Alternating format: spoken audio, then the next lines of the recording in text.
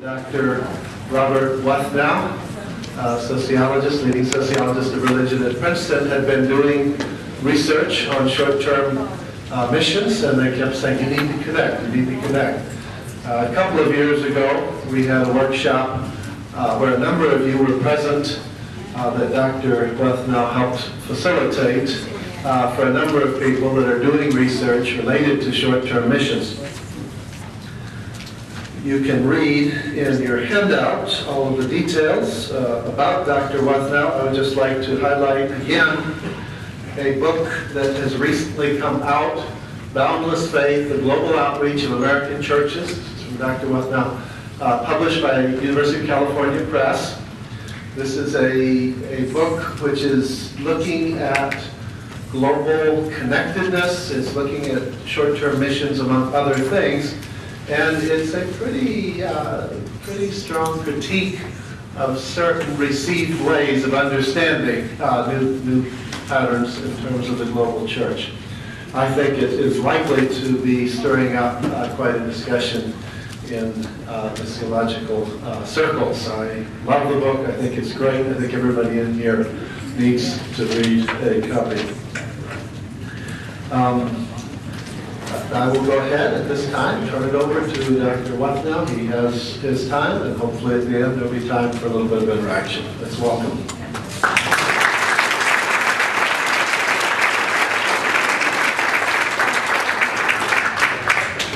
Thank you, Bob. Thank you all for being here this evening. I am delighted to have this opportunity to be here and to speak with you.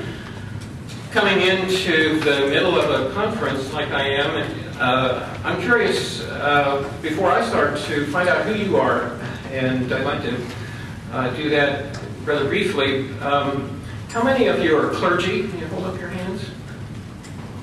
A few of you. How many of you are seminary students?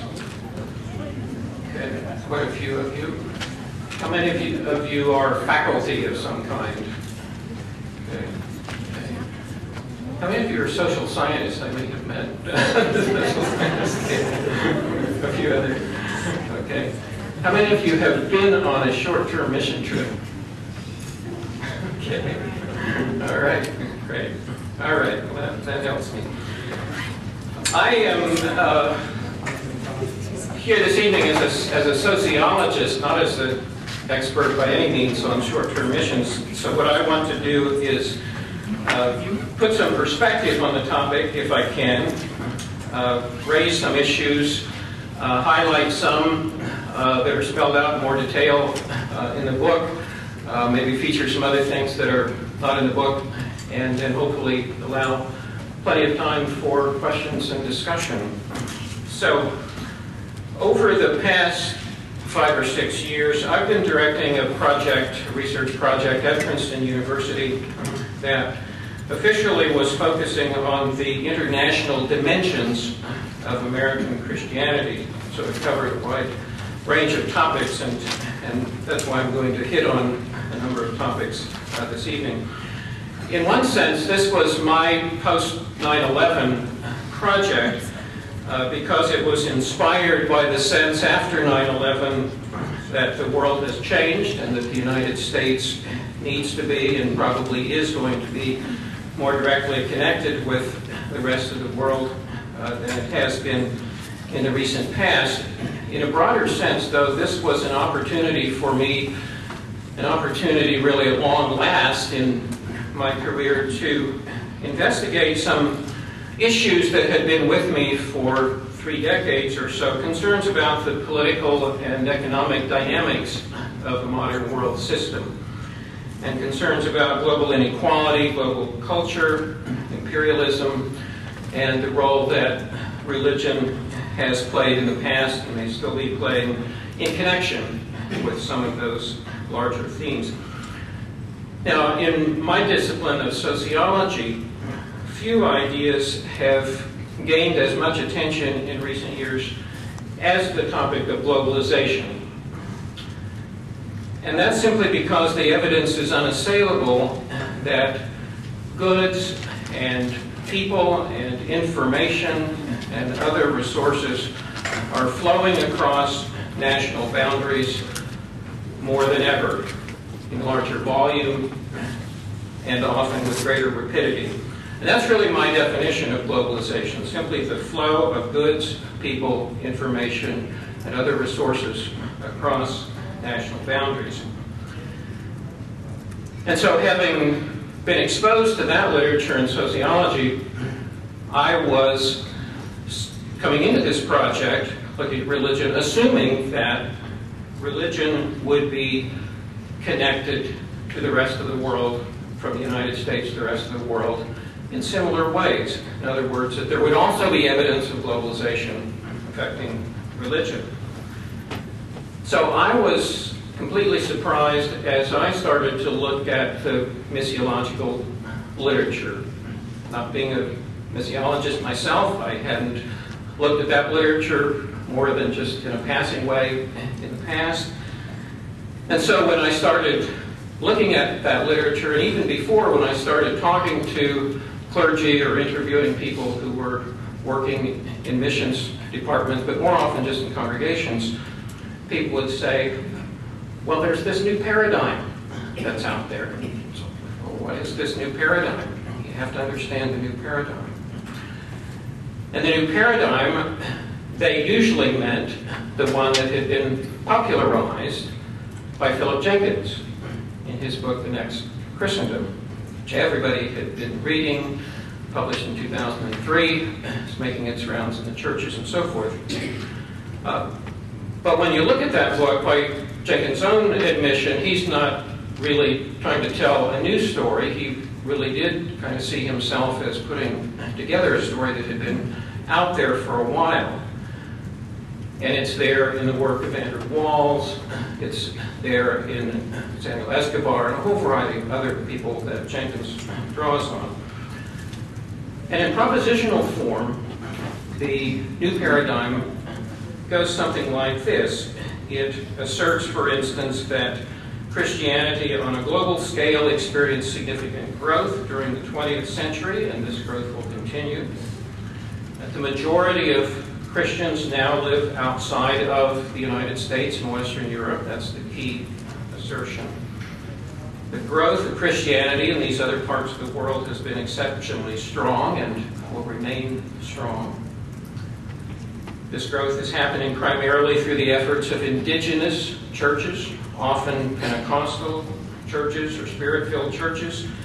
And so for that reason, the growth of Christianity in the global South is especially vibrant and dynamic. And during this same period, Jenkins and others argue Christianity has weakened in the United States and in Western Europe, so that to the extent that there is some connection between the global North and the global South, it's the global South sending missionaries back to the global North. Well, that's it in brief propositional form, but it's also a story. It's also a narrative. And in order to understand why it's been as attractive as it has been at the kind of grassroots congregational level, you have to understand it as narrative. So let me read it to you as a narrative. It's my version of the narrative, but I think it's accurate in terms of what the new paradigm people are saying. Once upon a time, indeed not very long ago, Christendom was located in Europe and the United States. The rest of the world was not Christian and needed to be saved. To save the world, the United States and Europe made heroic efforts for a long time to send missionaries. These efforts, while laudable, never worked quite as well as expected and often caused resentment. Europeans especially were guilty of combining missionary activities with imperialism and colonialism. They kind of exempt America from that problem. It goes on, though. After World War II, many colonies became independent nations with nationalist and even communist regimes, causing doors to be closed to missionaries. All hope seemed gone. But then a surprising thing happened. Once left to themselves, people all over the non-Christian world began to discover Christianity on their own. Soon Christianity was flourishing everywhere. That is, everywhere except the United States and Europe, where it was declining. As a result, the center of gravity of Christianity was now located in the global south. In those countries, especially Africa and Latin America, evangelical and Pentecostal churches were growing at a furious pace, and a new Christendom was being born. In this new heartland of Christianity, faith was more vibrant, more authentic, and closer to that of the early church than it had been for a long time. In an ironic historical twist, this new Christendom in the global south would probably be the source of hope for the decadent people living in the United States and Europe. It would send them missionaries and challenge their secular assumptions. It might also have to wage war against the historic antagonist of Christianity, especially Islam. Well, this certainly is a new paradigm. As I began to think about it, I couldn't help but think of my aunt, actually my great aunt. Her name was Amanda Cruz, and we called her Aunt Amanda. She, back in the early part of the 1900s, as a single woman, came here to Chicago from Kansas, where she'd been raised, went to Moody Bible Institute for a few months, went off to Nigeria, and spent the next 40 years of her life in Nigeria. She's buried there. And in those days, she had to get permission from her mission board to do almost anything, like put up a wall to keep the rain from pretty much taking the rest of it down the hill whenever the rain came over. So she had to write to her mission board. That took about a month for the letter to get there and about a month for the letter to come back. Maybe by then something else had happened, but that was the extent of communication. And she was the only American, probably the only white person in the part of Nigeria where she was working. She had to walk miles and miles, and then later on, eventually she bought an old rusty motorcycle and rode it through the bush, but sometimes had to leave it because she couldn't take it across the river to get it. Well, if that's the old paradigm, then the new paradigm certainly does point to major changes. And I sometimes wonder, well, what would Aunt Amanda think about the new paradigm? Would she be surprised? Would she be heartened by what she sees in Nigeria? Well, probably. So there is a lot of merit to think about the new paradigm and how things have changed. But here's the problem. As you look at a lot of that literature, or if you look at Jenkins' Next Christendom book, you don't find any evidence at all that people in the United States are still connecting with the rest of the world. Suddenly that's just dropped out of the picture. And there are some reasons for that, which we don't have time to go into. We can talk about later if you'd like. Part of it is this kind of post-colonial period that we've been living in for quite a while that kind of says, well, that really was a bad pattern. We're glad we're past that. It's good that indigenous Christians are having their own churches, and a lot of those colonial connections have died out. There are also some interesting connections you can make with secularization theories that kind of say, well, yeah, okay, secularization was happening in one part of the world, but it wasn't happening in another part of the world, and so forth. So there are some reasons why it might have been attractive.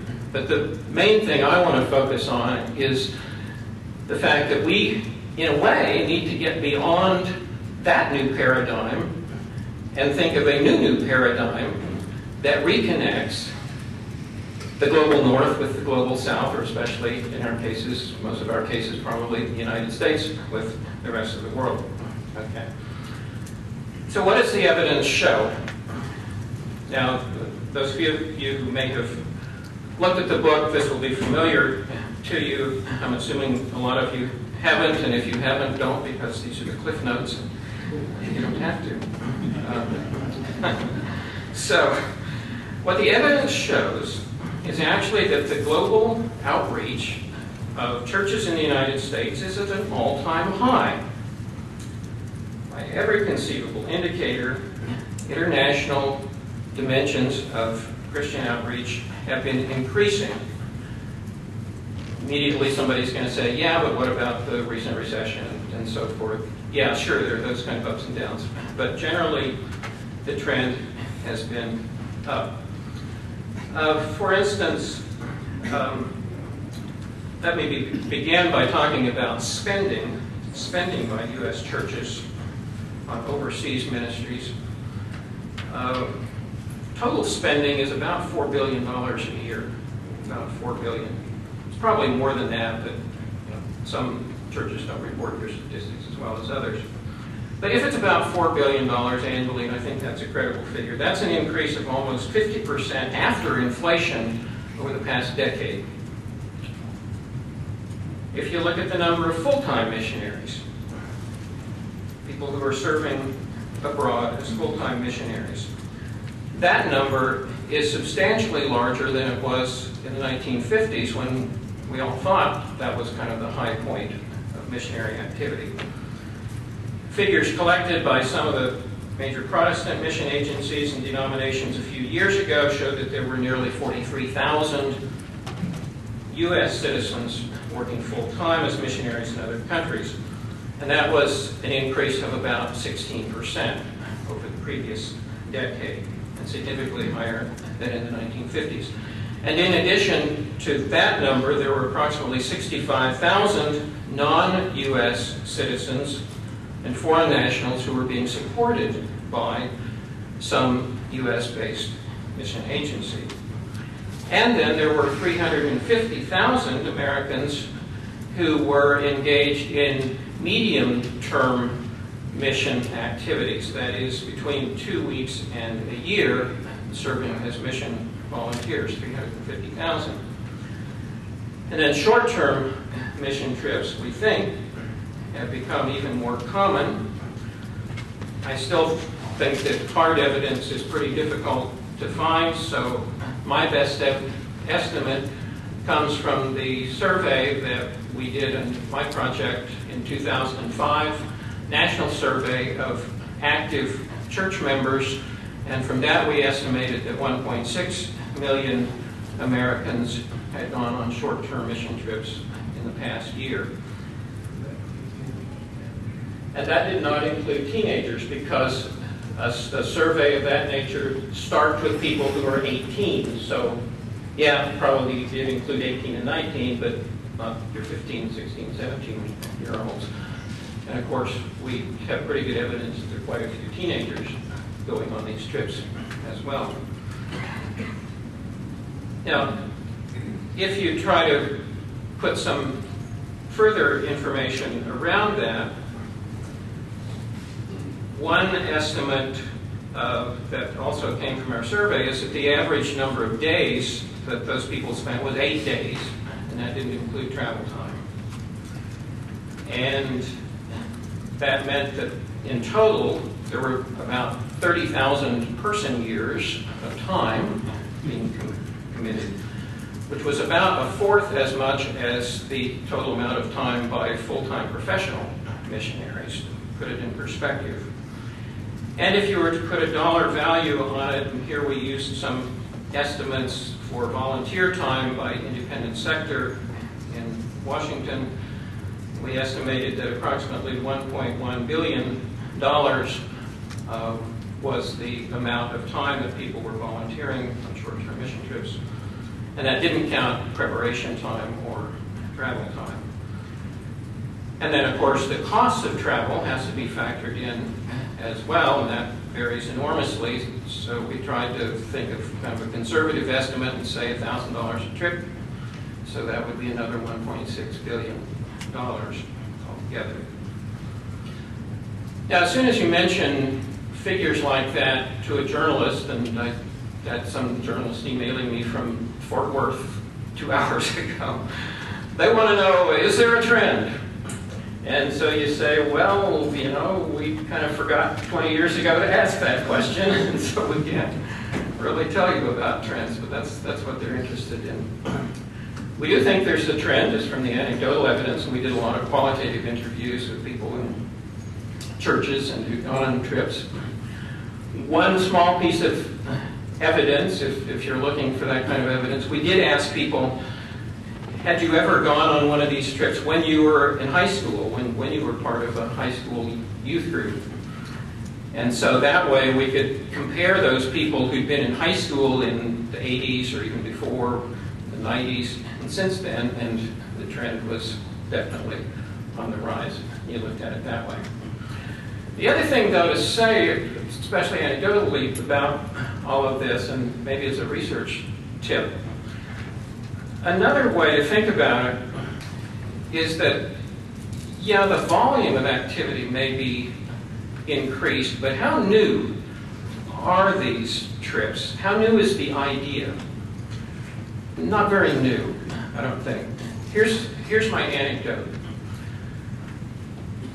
You can look at the Internal Revenue Service website, irs.gov, and if you look around long enough, you'll find a list of every nonprofit organization in the country, because they have to file an IRS 990 form. Churches don't, but a lot of churches do. And you can find the founding date.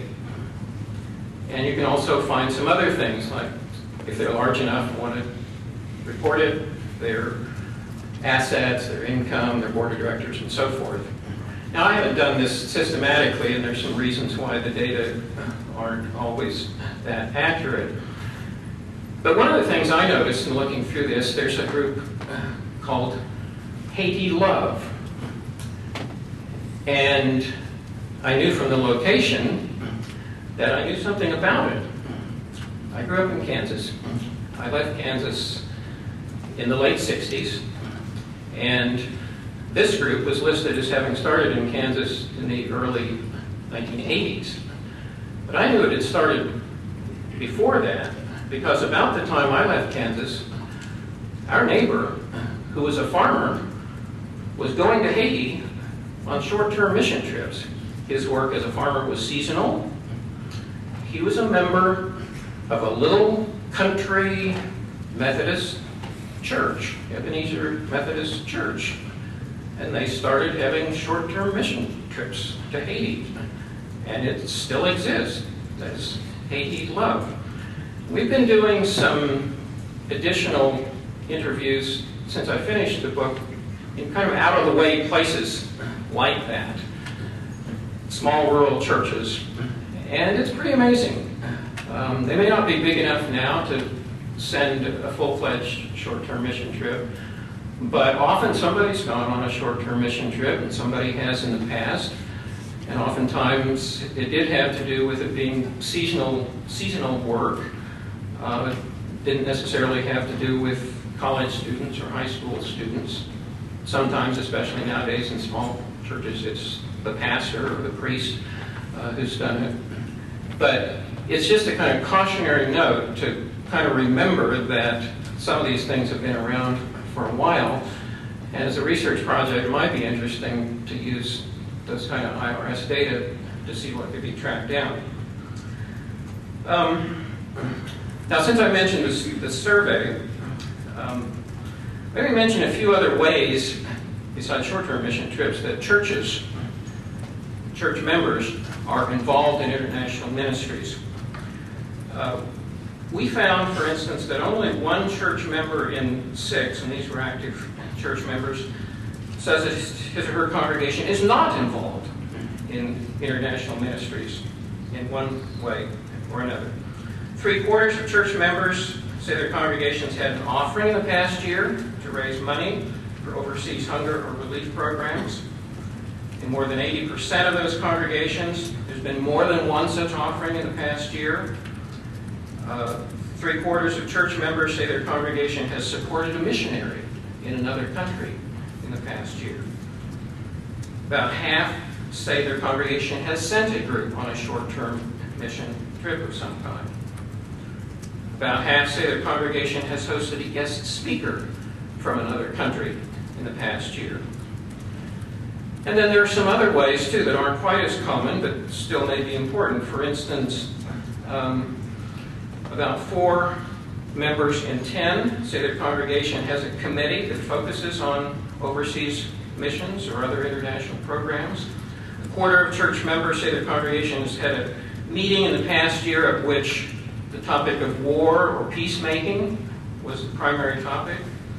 A quarter say their congregation has discussed U.S. policies toward other countries. And 1 congregation in 5 has a full-time staff member with special responsibility for overseas or global missions. So quite a bit of activity. Now, having mentioned these survey results, let me just mention that this was a nationally representative survey. It was conducted among people who said they were church members or had attended church at least once or twice a month. Almost everybody, 95%, had. And so that was 41% of the adult public that got screened in that way. And it pretty much reflected the denominational distribution that you find in some other surveys. For instance, Christian Smith's national survey from a few years ago very closely parallels that. We included approximately 2,300 people in the sample. As I mentioned, it was done in 2005. We spent more than 6 months in the field to make sure that we got a good response rate. Response rates are always critical and sometimes not so good in these surveys. And in addition to some of the questions I just mentioned, we also asked people about their personal involvement in international ministries. So here are some of the things we found. 3/4 personally said that they had given money in the past year to some international relief or hunger project. Nearly half of church members said they had attended a meeting in the past year at which a missionary or a religious worker from another country was the main speaker. 18% had participated in a church meeting at which war, peace, refugees, or some other international issue was discussed. 20% said they had done volunteer work that was specifically concerned with helping people in another country. And 14% said they had signed a petition or written to a political official about an international issue, trade, debt relief, poverty, and so forth. Now, of course, there are some denominational differences in these, but unlike many surveys that focus on other, maybe more politicized topics, those denominational differences were not very important. Mainline Protestants, evangelical Protestants, Catholics, historically black churches, were all extensively involved in their own ways in these transnational activities. More than anything else, what mattered was the size of a congregation. Large congregations simply had the ability to do more programming of all kinds, and so were more likely to do international programming.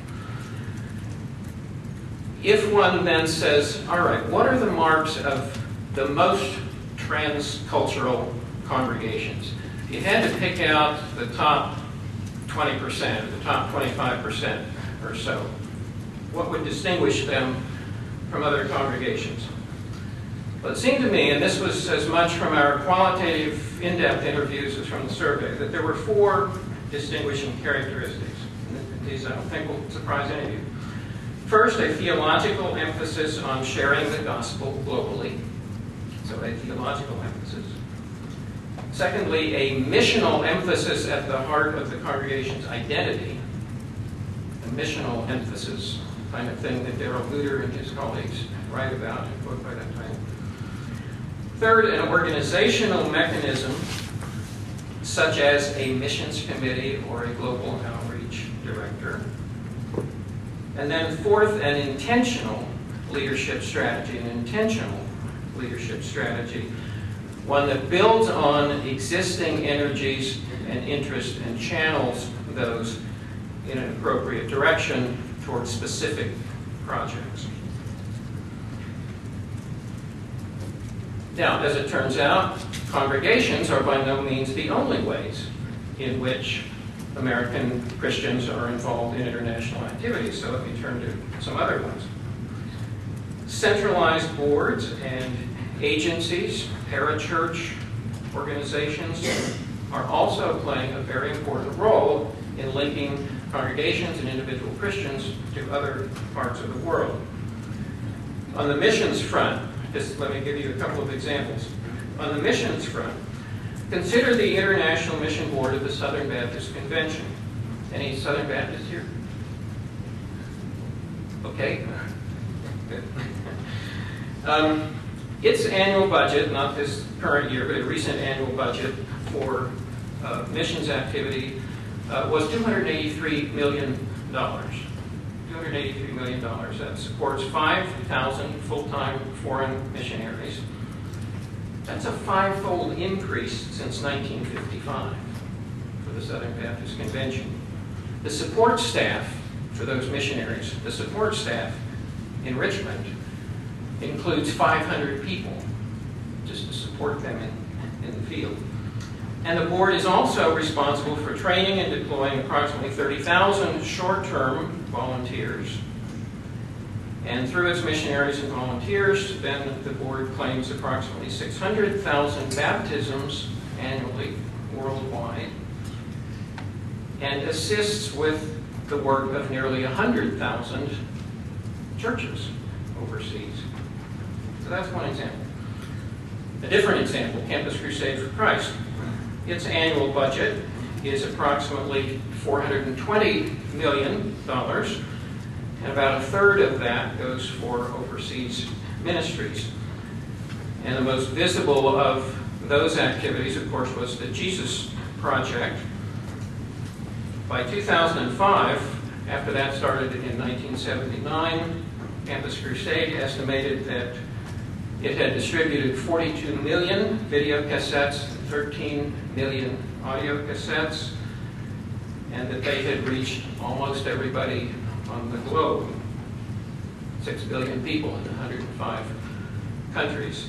And they claimed that 200 million decisions for Christ had been made through the Jesus Project. On the relief and development front, World Vision. Its overseas aid expenditures back in 2003 were $513 million. And that was an inflation-adjusted increase since 1981 of 326%. Catholic Relief Services spent $479 million on overseas projects. And if you total up just the top, the largest faith-based relief organizations, they were spending about $2.3 billion a year as of a few years ago. So those are just a few examples. Now, all of this, of course, fits the Christian mandate, and in that respect, shouldn't surprise us, but on the other hand, it is stunning in the extent of activity and in the extent of increase. It is consistent with the Great Commission, go ye into all the world and preach the gospel to every creature. It is consistent with Acts 1:8 that says, you shall be my witnesses in Jerusalem, Judea, Samaria, and unto the uttermost parts of the earth. But we don't ordinarily, we kind of being at the grassroots level, not you all have been thinking about this for a long time, we in the churches don't still think of the churches as being primarily global emissaries. The churches are still very much local. Very much local. And I want to emphasize that for you in a couple of ways.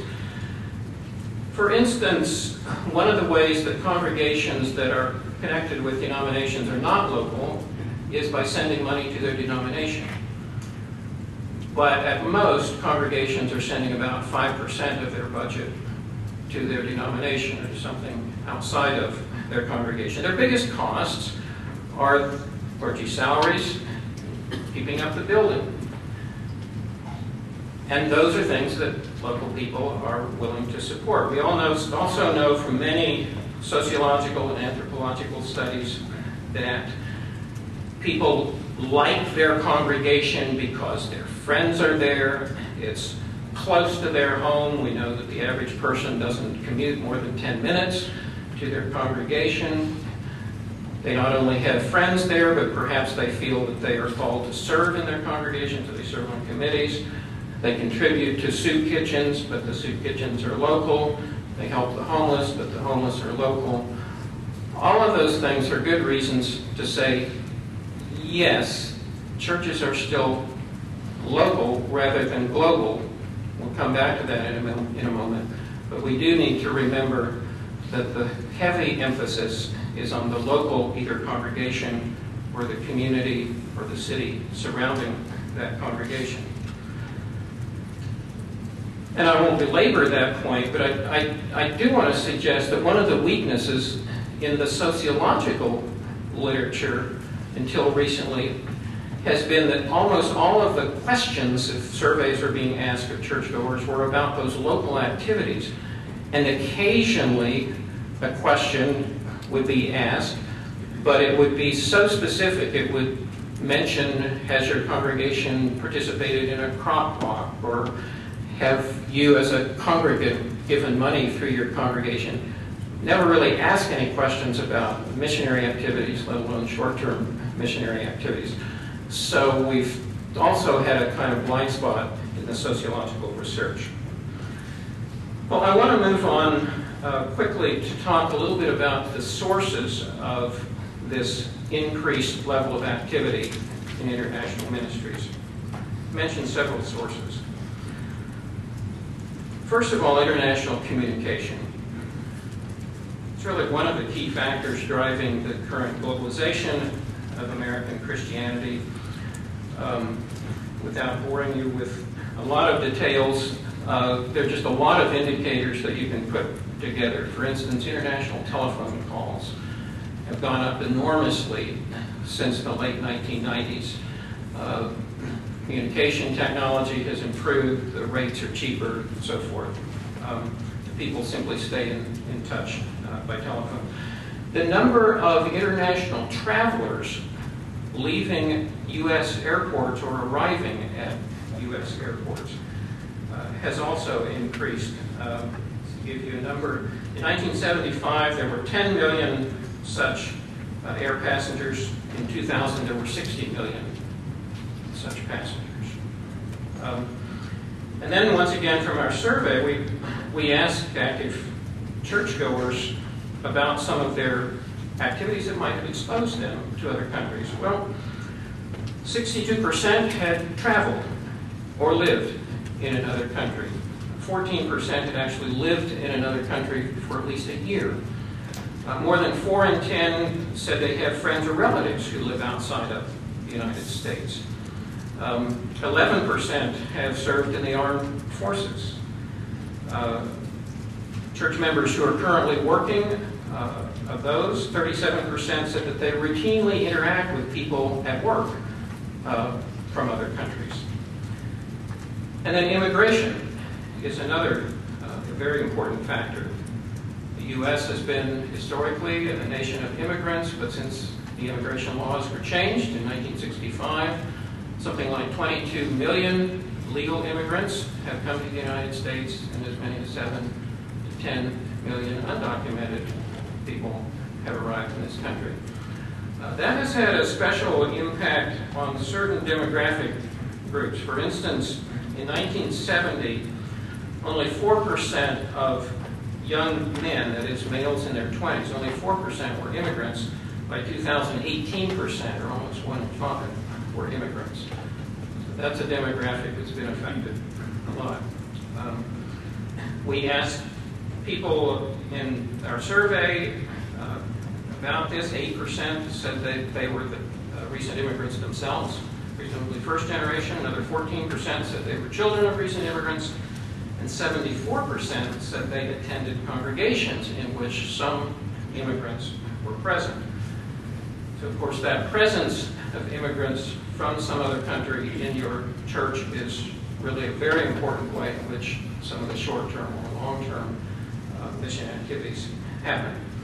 So communication is one source. A second source is the growing number of congregations in other countries to partner with. This is where the new paradigm people get it right. Those congregations in other countries have proliferated, especially in Africa and Latin America and in some East Asian, South Asian countries. It's hard to exactly find good numbers. David Barrett's group has put together some such numbers, but even from those numbers, which are probably underestimated, the number of churches in a lot of those other countries in Africa, Latin America, and so forth has either doubled or tripled over the past 20 years or so. That simply makes it easier to go in and be a partner with another congregation. We also know that international non-governmental organizations of other kinds, INGOs, have increased, so much so that in some communities, some capital cities, especially in Africa and Latin America, there are almost too many non-governmental organizations. You almost stumble over the number that are there. The other thing that has been a part of this kind of easing of the ability to do work in other countries is the fact that English, as either a first language or a second language, has spread. The best estimates are that as a first language, English is only the first language of about 375 million people around the world. It's a good second language for another 375 million, and then the estimate is that probably that many again, that is another 750 million, are fluent enough in English that they can communicate fairly well with a native English speaker. So that's important. The third factor is the sheer preponderance of resources of American churches. Christianity in the United States is not the religion of the downtrodden. It's a religion of everybody. It's a religion of the middle class. If you look at the average incomes of church members, the average incomes are about the same as for everybody else, and those have been going up, taking aside the last couple of years, those have gone up steadily over the past 30 years. So even if the average church member only gives 1% or possibly 2% of his or her income to the church or to any charitable organization, that adds up. It's a lot of funding. And if you compare the amount of funding that U.S. churches can raise just because we're a rich country with what a lot of other people in other countries can raise, it does add up. Another source is the megachurch. This, I think, is an important factor because megachurches, on the one hand, are growing. They still only make up, as far as we can tell, surveys, they only make up about 2% of congregations, but they make up about 16% of church members. And that is if you define a megachurch fairly loosely with anybody over 2,000 members in their congregation. That's not the Willow Creeks and so forth. But those numbers seem to be growing. But the other thing is that megachurches have the resources simply to do whatever they want to do locally, that is to organize activities through their church, rather than having to go through a denomination or through a mission board of some kind. I'll give you a couple of examples.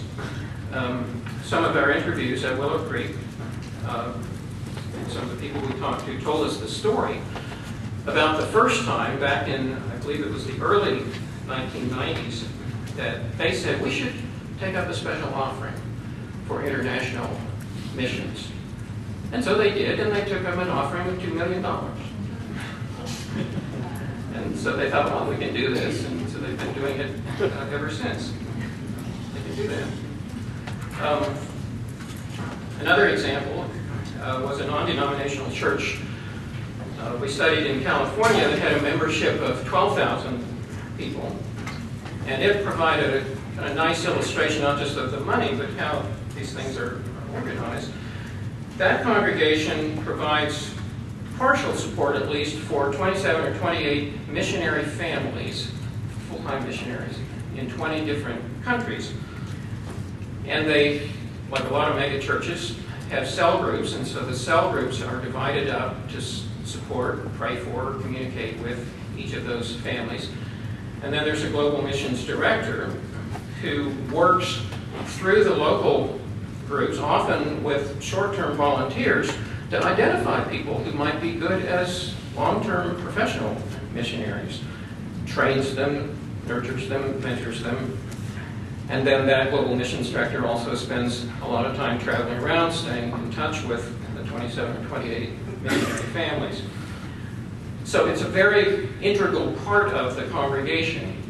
People know about their missionaries, they have photos, they send emails, they pray for them, and so it isn't just a tacked-on experience. A fifth source of globalization is what I would term the saturation effect. And what I mean by that is that some of the denominations that were growing the most back in the 1970s, back when Dean Kelly wrote his famous book, Why Conservative Churches Are Growing. Some of those churches, for instance, the Southern Baptist Convention, which I mentioned a moment ago, hasn't really been growing that much in the last decade or decade and a half. For instance, in the 1970s, the Southern Baptist Convention was growing annually by 2.3%, and since 1996, it's been growing by 0.6%. Another example is the Church of Jesus Christ of Latter-day Saints. It was growing very rapidly in the 1970s, and in recent years, it's been growing at a rate of 0.4% a year. And the Assemblies of God were growing at an astounding 9.2% in the 1970s, and more recently, growing 1.8% a year. So with declining growth, with a kind of saturation happening within the United States, a lot of the resources are being placed in overseas mission activities. Southern Baptist Convention, for instance, since the early 70s has grown in membership by about a third, but it has more than doubled its foreign missionary staff. Okay, the last thing I want to talk about just briefly are some of the challenges, and then we'll stop and have your questions. So what are some of the challenges that religious leaders face as they think ahead about all of these different international ministries? Well, one certainly is this issue of balancing the local and the global. It's difficult to achieve that balance. Every congregation has to figure out how it's going to do it itself. But one of the things, if you look at the history of all kinds of missionary activities, one of the things that really strikes you is that it has always taken formal organization, formal boards of some kind, whether they're denominational boards, independent boards, parachurch organizations, to keep things going. Because if you just kind of leave it to the motivation of individuals in the congregation, they're not always going to be able to sustain that activity, especially when challenges come, when the roof blows off and they have to focus on that. So the second challenge is this one that we're all familiar with, of balancing evangelism and service. And this is one that I think some of the large organizations have done fairly well. The more I learned about World Vision, the more I thought they had done a pretty good job at achieving that delicate balance. In other cases, people sometimes try to wish it away by simply saying that service is evangelism. But what's new about all of this, or fairly new, the last 30 years or so, is that an increasing share of the funding for international ministries comes from the U.S. government. World Vision, World Relief, Catholic Relief Services get a lot of their funding from USAID, whether it's food relief, emergency relief, health relief, whatever it may be. And surprisingly, especially in view of the tremendous flack that the first Clinton and then Bush administration faith-based initiative got for domestic faith-based charitable activities, hardly any attention has been focused on these international activities. But it is a big issue, and so when you talk to people in Catholic Relief Services or World Vision or World Relief, they kind of be very careful in figuring out that balance, figuring out what they feel they can do as a humanitarian effort, and then do that in a way that doesn't compromise their Christian witness. So that's going to be a continuing challenge, it seems to me. Another challenge is dealing with the historical legacy of Christian efforts overseas.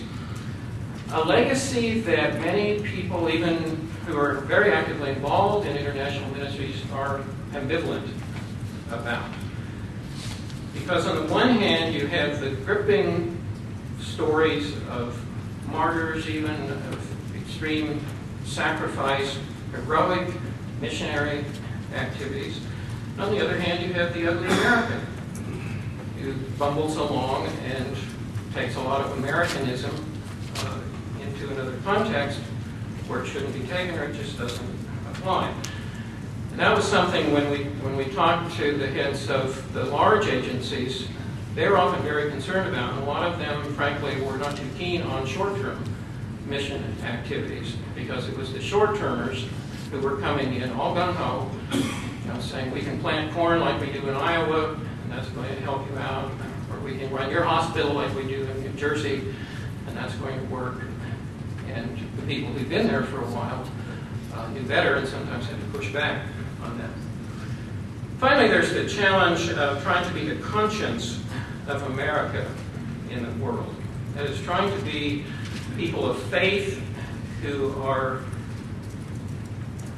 guided by their faith, who have their faith as an internal moral compass, and who are attempting to be a witness for that faith, often in the midst of U.S. foreign policies that they may not agree with, wars that they may not agree with, or humanitarian efforts that they think are ill-founded, or aid and development that isn't being efficiently administered. All of those terrible difficulties that people face, and especially in an era of terrorism, in an era when the dispersion of weapons, large and small, pose dangers and evoke fears. The question is there, what does one do? How does one deal with the issue of military expenditures or wars? And then especially as the U.S. economy is in its current slump, and maybe for a while, what does that imply? It's going to be easier for the average church who was sending people to say, we just can't afford it this year, maybe not next year either. We're going to have to scale back. We're going to hope that things aren't as bad in some other part of the world, but we know that's probably not the case. If things are bad here, they're probably even worse in a lot of other, especially underdeveloped parts of the world. So if American Christians were to cut back, if we would just imagine somehow by magic, all of these activities, long-term and short-term, that I've been talking about, are going to disappear, things would be quite different. And I'd be very sure that the European Union isn't going to pick it up, Japan's not going to pick it up, China's not going to pick it up. So that's a challenge. That's one of the challenges. All right, thank you.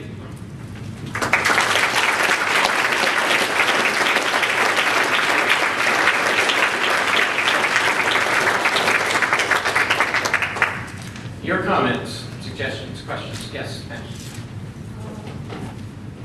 You are talking about the church as a local or global, and then you mentioned it's an issue of balancing local and global. What about when I just listen to you, just to pop up online, so what about the church as a local? Because it's globalism, everywhere you can see that many ethnic churches is still dependent, not independent. So what is your thinking about the local church as local in this area? And the second one, just my reflection on balancing evangelization and service. So through these 2 days sections, just keeping to my mind is Acts chapter 3. Peter and John said we have Jesus' name, but we don't have silver and gold. But it seems nowadays in mission, not only in the United States but in Korea, we have silver and gold, but we don't have Jesus' name. That's what I fear. So any response. Excellent questions, both of them. The issue about the local church, do I need to talk about that, or has that been around the last 2 days? I'll talk about it. Okay.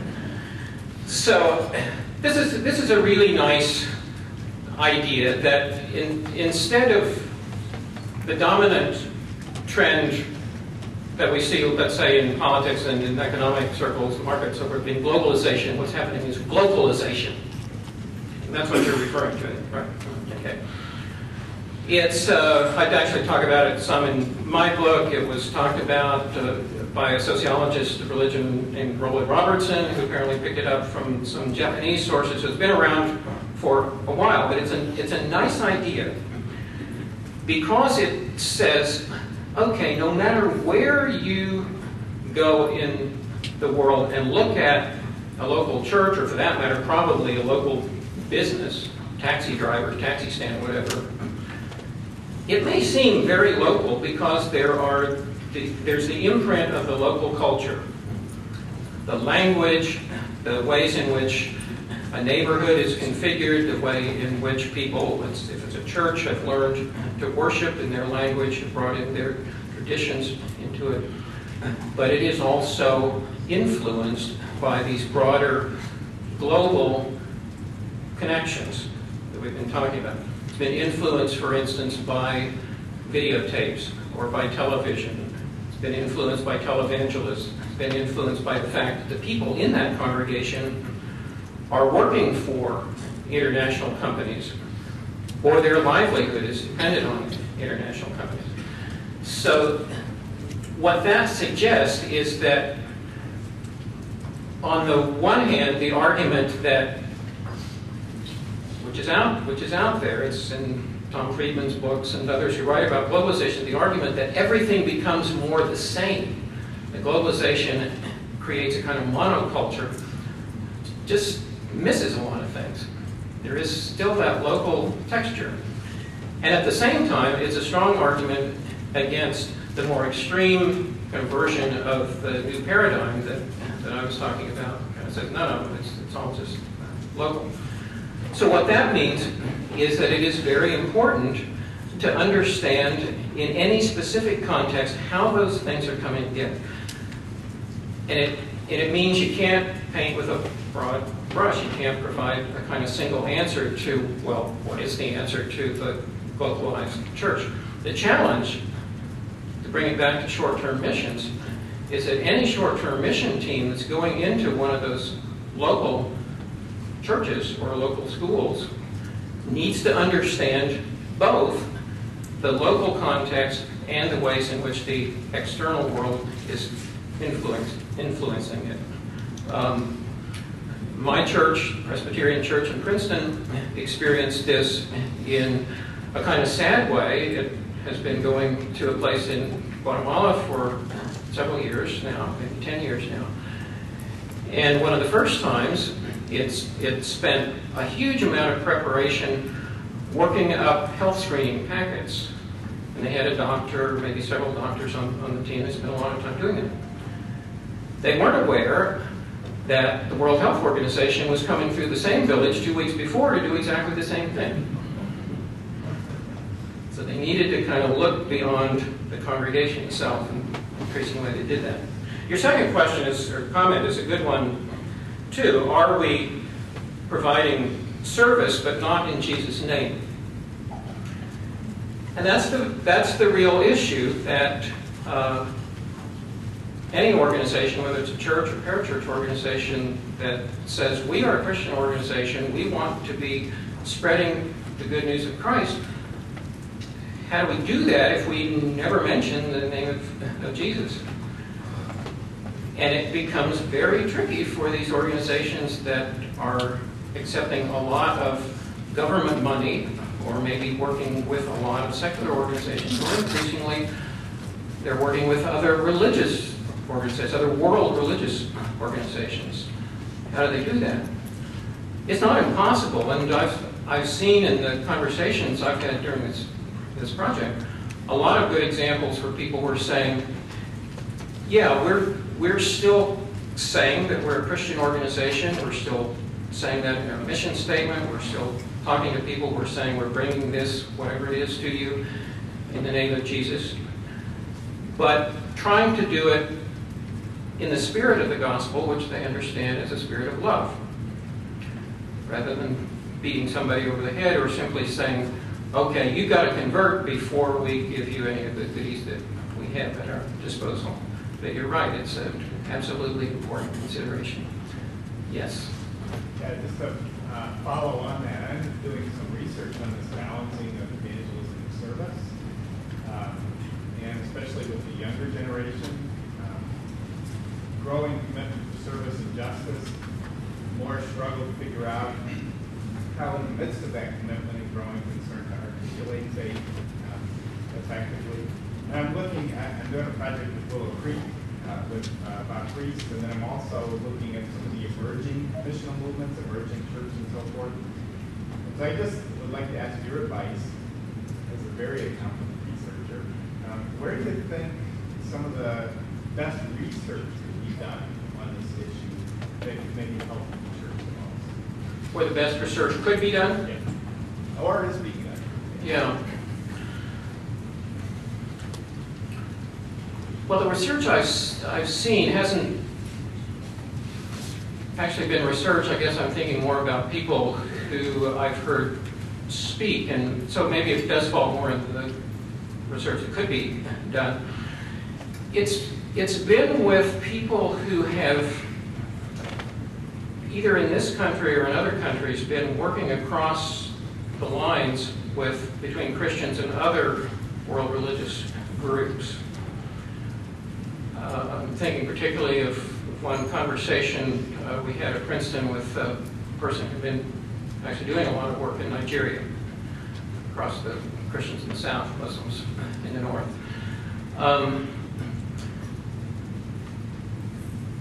And so the research question really was a descriptive question. Well, how in a context like that do you present yourself as a Christian without doing it in a way that seems to trump the other religion or best the other religion? I remember this one person we were talking to had just been doing amazing humanitarian relief activities with Muslim villages, bringing in food and so forth. As near as I could tell as he described it, there was nothing being said about this being Christian or him being Christian. And so I asked him about it, and he declared that, oh, absolutely, that was his motivation. So I said, well, what do you say? He said, well, I say that I'm trying to be a follower of Christ. And leave it at that. And that seemed to be a rubric that was coming up a number of times. I'm focusing a bit on the mystery of God, and that old adage from the early church fathers that what we know about God is what we don't know about God. And so therefore not immediately by any means going into the argument that, well, all religions are really the same, but saying there's a lot about mine that I don't understand yet, and I'm trying to be as faithful to mine as I can. So I think any context where you could find people like that, as I say, working in other countries or working in this country, I think that would be rich. Yes, sorry. You related what you believe is the narrative of the new paradigm. I'd like to hear you describe the narrative of the new paradigm. Yeah. Right. Yeah. Well, the narrative would really focus on, I could probably do it in propositional form more easily than as a kind of compelling narrative at this point. But it would say, yes, there are more Christians in the global South, whatever the global South is, but there are many vibrant churches still in the global North, especially in the United States, and those churches are quite rich in resources compared with much of the rest of the world, and there are many American Christians who are eager to serve and be part of that global interaction with Christians or with other people around the world. And so as a result of that, what we see are increasing numbers of people in all kinds of churches and parachurch ministries engaging in global ministries and feeling that that is important because of the shrinkage of the globe and because of the Christian mandate. I think it would be as simple as that. I work for one of these agencies, and I'm seeing our role in the church shift. I've been there since '96, and I've seen it just before working with them, seen our role shift. And I see our role becoming more and more facilitating the whole church in mission, and being one that helps frame the mission and helps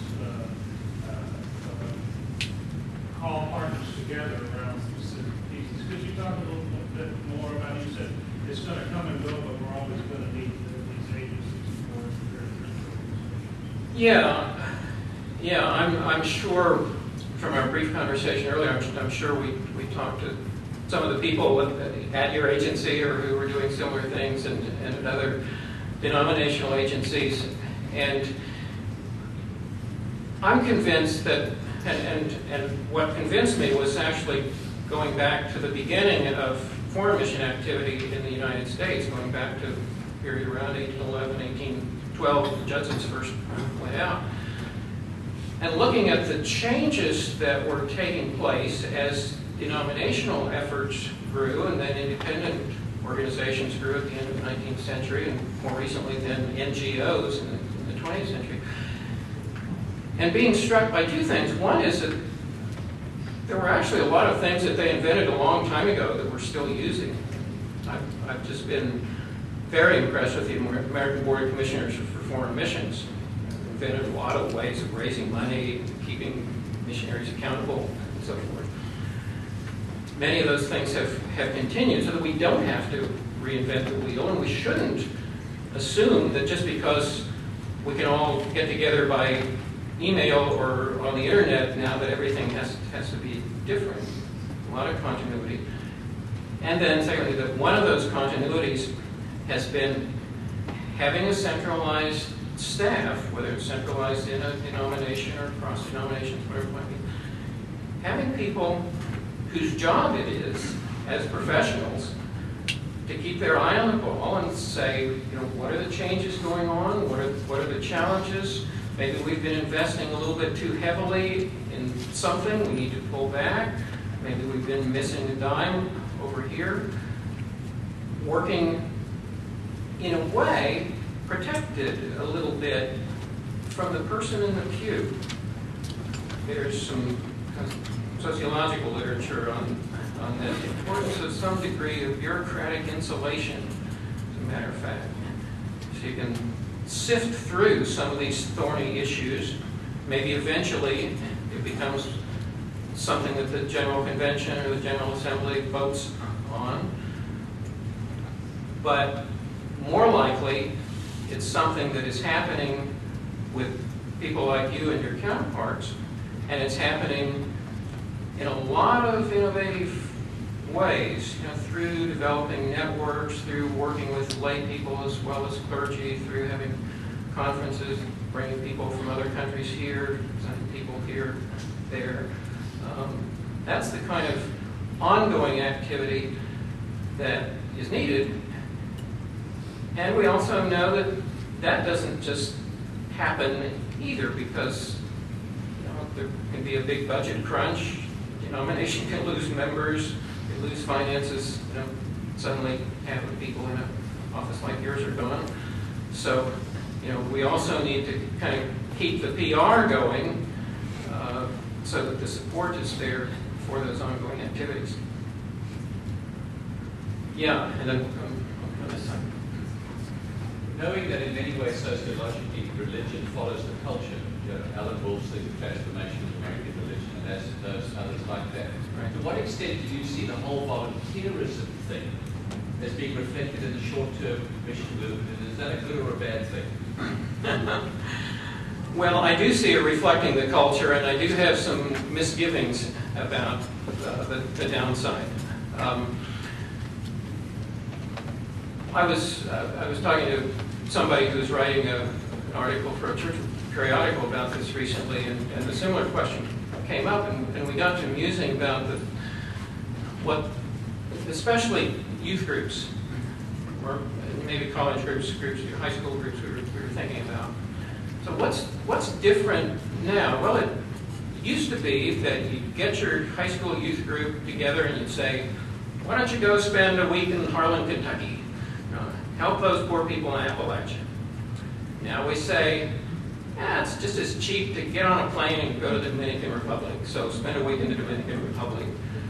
And it probably is just as cheap, and it's a whole lot more fun for them than spending a week in Harlan, Kentucky. It's a kind of sexy thing to say, hey, I've been to Costa Rica, or I've been to Ghana, or wherever. And so there's that kind of tourist aspect of it that is part of the culture, and then you connect that with the volunteering, which may have kind of a better side to it, where people are saying, well, yeah, I'd like to help out. Maybe those people in Harlan, Kentucky have been helped out so much they don't need it as much as the people in the Dominican Republic, so we'll be good volunteers there. But the difficulty with volunteering is that it takes somebody's time. It isn't just free money, so to speak.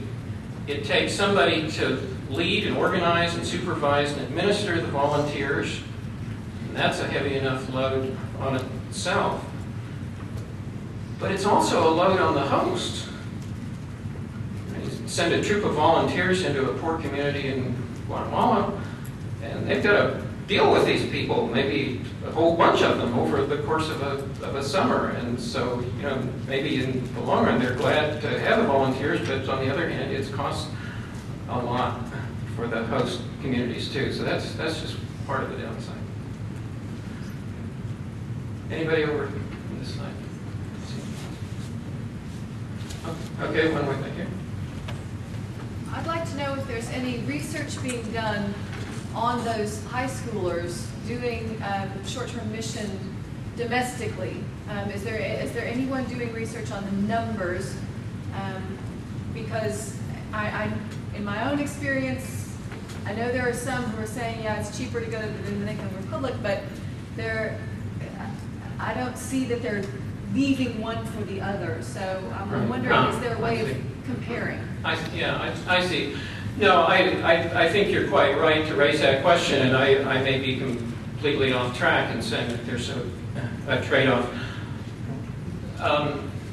I believe, I haven't looked at this closely enough to know for sure. Steve, maybe you know. In the new National Congregations Survey, is there a question about any kind of short-term, or maybe some of Mark Regnerus's work? Yeah. So We think Mark Regner is at University of Texas has, I think his article's been published, and I think maybe it includes both domestic and international, but I'm not completely sure. Maybe some of the rest of you, I know some of you have been doing more in-depth research, some of the big surveys. So there may be, that's about the extent of what I know about the research. I like the new paradigm you're calling us to. I'm struggling with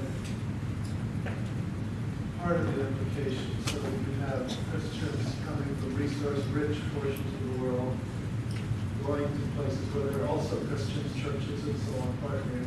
And what I'm struggling with is what the good is that's being contributed. For example, the short-termers,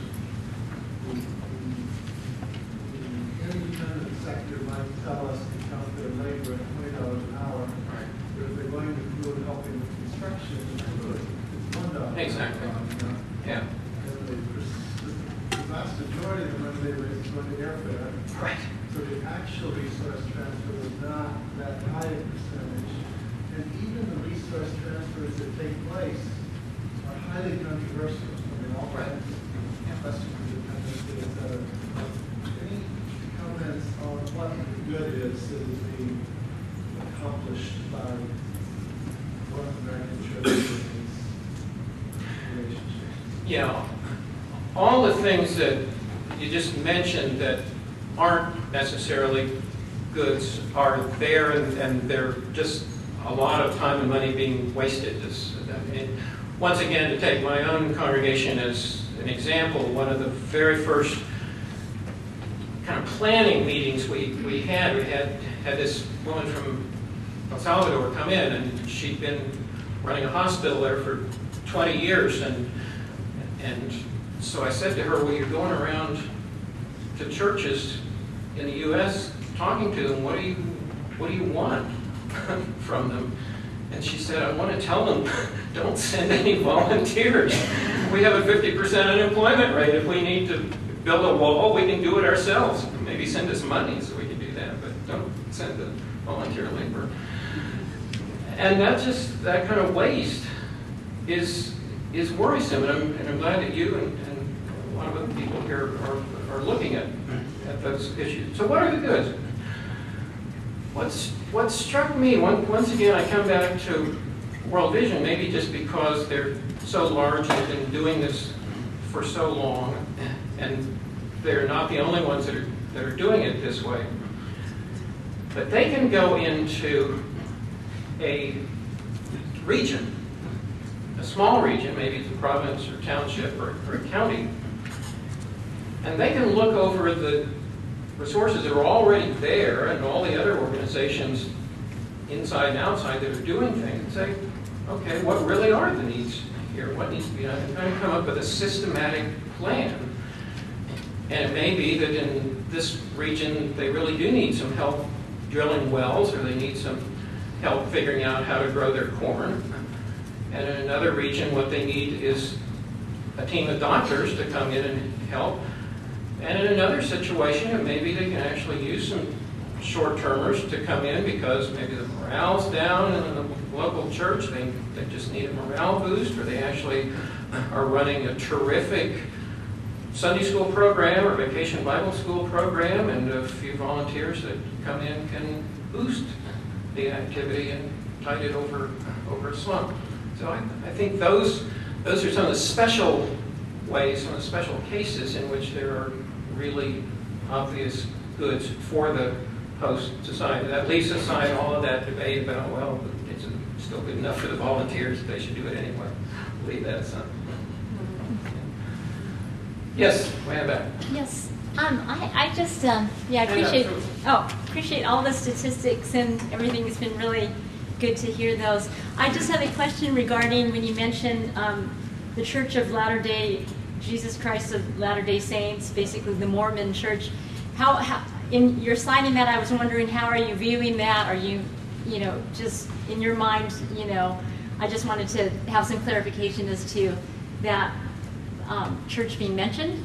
Well, I'm viewing it as a church that, as you know, has poured enormous amounts of energy into their required 2-year service activities.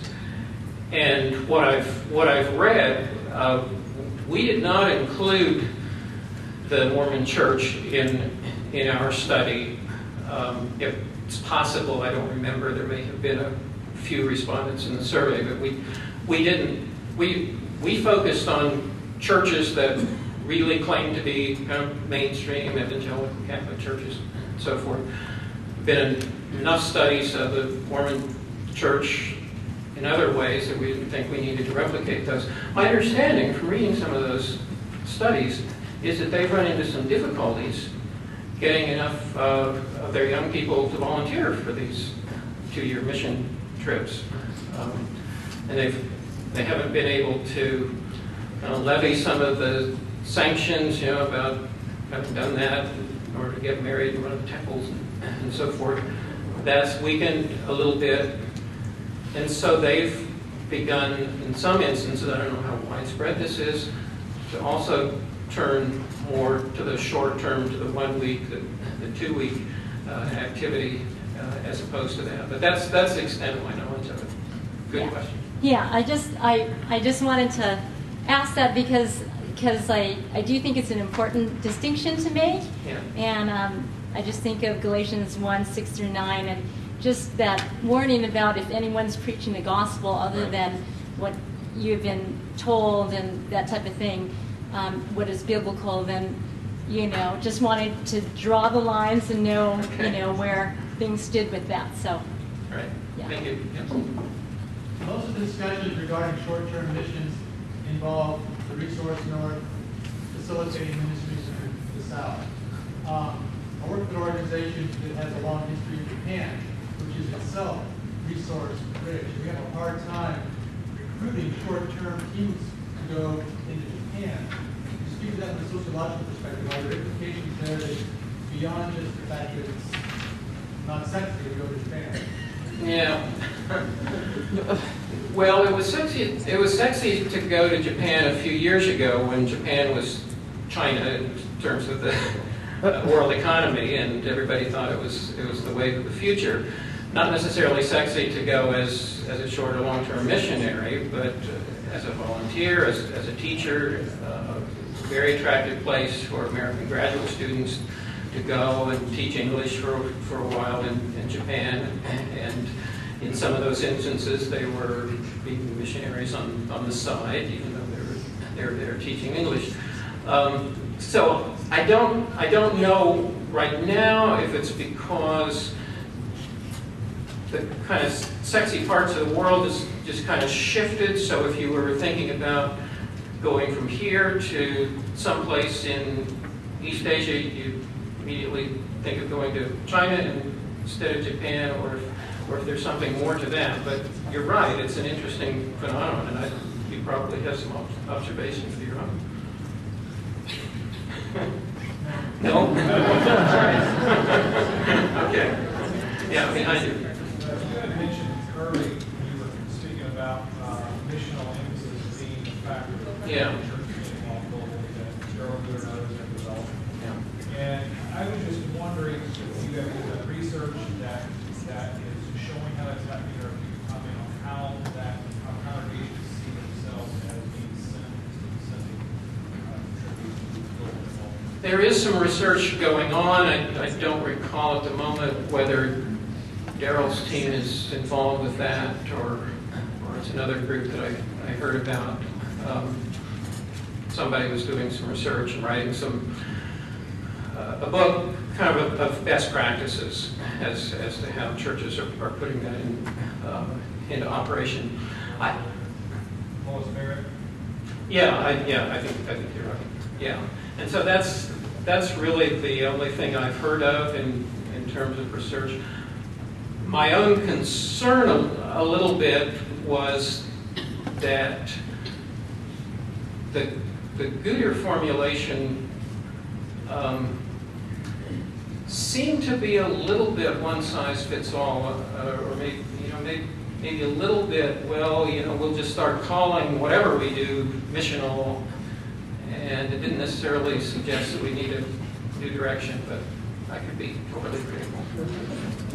Yeah, wait a minute. This may be slightly outside the realm of this discussion, but can you say something to the extent to which you see short-term missions and the explosions thereof kind of affecting a recalibration in the mind of more long-term minded people about what long-term is? I mean, I've heard the stat that the average long-term career is now 8 years. Do you think that that's directly related to short-term explosion, or do you think it's that is given rise to by the same factors which lead to the short-term explosion itself, just the increase in the things that you mentioned about communication, English, and so on? I think it's more the latter. I didn't see any evidence that people were saying, oh, well, this is the short-term model, and therefore we should recalibrate the long-term model to go along with it. Now, I may have just missed it because I wasn't specifically looking for it, but I did see a lot of evidence of the other dynamic that you were talking about, where people were saying, well, if you're a long-term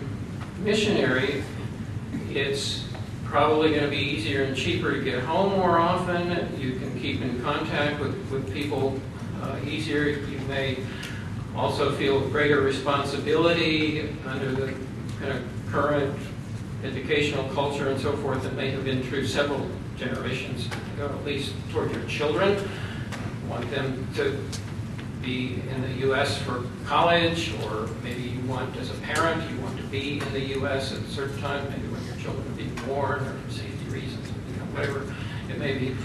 And the other thing that probably doesn't have anything directly to do with globalization, probably has more to do with longevity, is that you have people doing second and third careers. So in some denominations, the average age of going into parish clergy is mid-40s.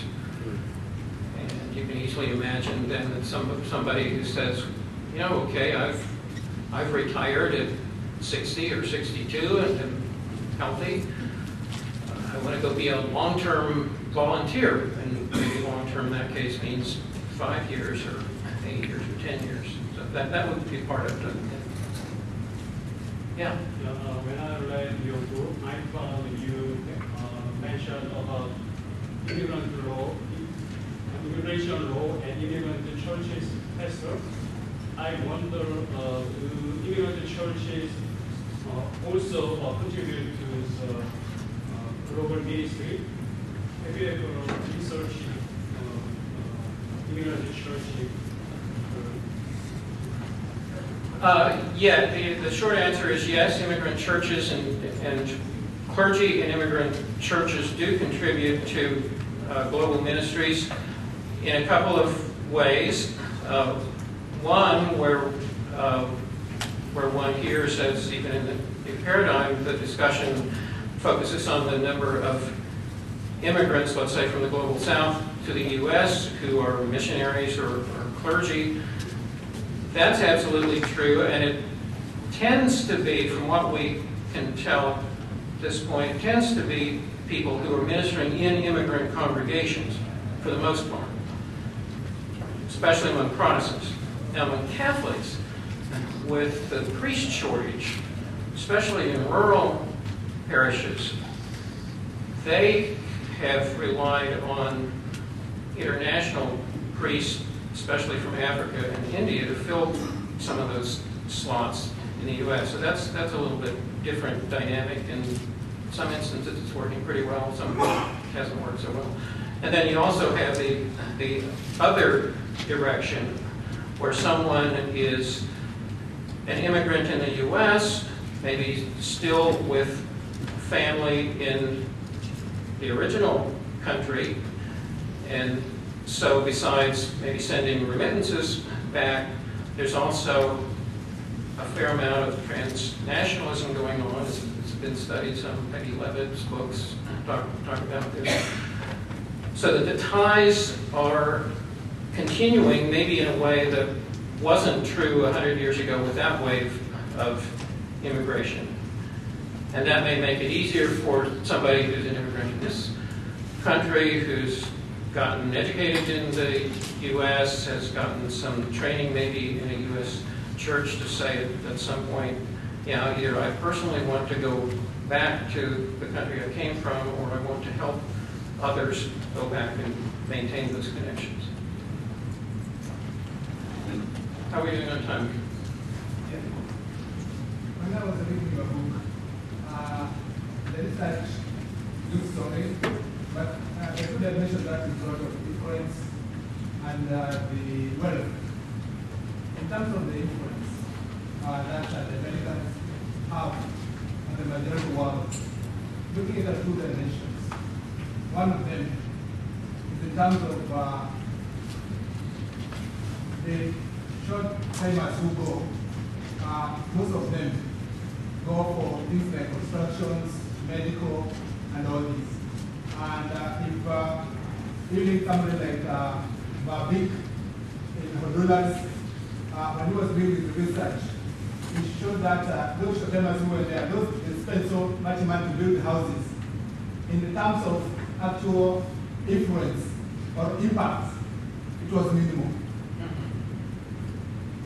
And if you look on the theoretical level, when we had this controversy in the Anglican Church about ordination of bishop, and though the American had all the influence, global influence, but yet the majority world stood on the theoretical ground, and they say no. So, in terms of influence, as you categorize it, what kind of influence are we talking about?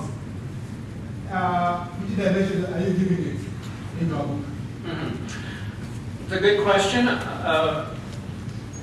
I tend to think that the influence, insofar as we could measure it, and I made no effort to measure it at all, I think it's very difficult to do, but let's just make some guesses. I think the influence of American short-termers, or even some of the other long-term dimensions I've talked about, is really pretty small. It's small in two ways. One, it goes back to the issue of the local church. So a great deal of what's going on in a local community really is still local and distinctly local, even though you have the occasional construction team coming in and putting on a roof and then they disappear. Everything else is still happening year-round on a local basis. So it's a small influence relative to that. It's probably also a small influence relative to what the U.S.'s influence is in other ways in the world. One of the kind of skeptical responses I've gotten from the book, or talking to people as I was working on the book, is from people who are completely unfamiliar with the religious landscape.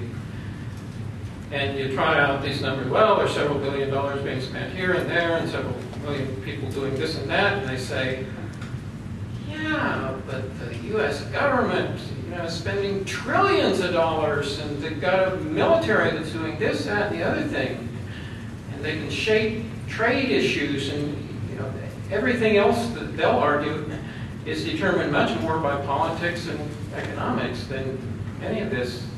Is that right? Probably it is. Yeah. I mean, just in terms of dollars and cents or numbers of people, you have a bunch of well-meaning Christians going on short-term mission trips, and that changes the dynamic a little bit. But if what people are mostly either experiencing in their hometown, or if not in their hometown, on CNN, is all sorts of violence and corruption and military excursions and trade deals and rich people getting richer, are they going to be influenced very much by what they see? The question that got me interested in this whole project was sitting in my church during the adult Sunday school classes and saying to myself, okay, are we, those of us who are not out there around the world doing things, or those of us who are just sitting here in New Jersey, are we understanding what we see on CNN any differently than the person who's not sitting here? Is there anything that's kind of being filtered through because we hear somebody who's seen it firsthand and not just on TV, or somebody who's got a different angle on it, somebody who's giving that side rather than the dominant side of the story? And the answer to that question is, for the most part, no. No. Active churchgoers are not viewing the world very differently from anybody else who's watching it through CNN. But there are exceptions.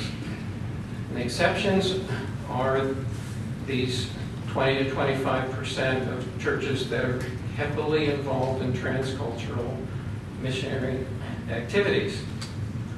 Because they're the churches where they've not only spent some time and money sending short-termers or supporting long-termers, they've also had some guest speakers from other countries, and they've had some discussions where they've been talking about these larger foreign policy issues, perhaps. And they may not be a voice that's strong enough to then march to Washington and say, you ought to do anything differently than you're doing. But they are thinking about these issues, and a lot of times they're thinking about them differently. They may be thinking, you know, U.S. military policy isn't exactly right, or U.S. foreign aid isn't as good as it ought to be.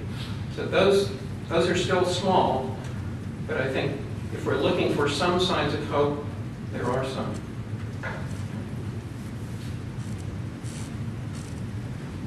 Thank you.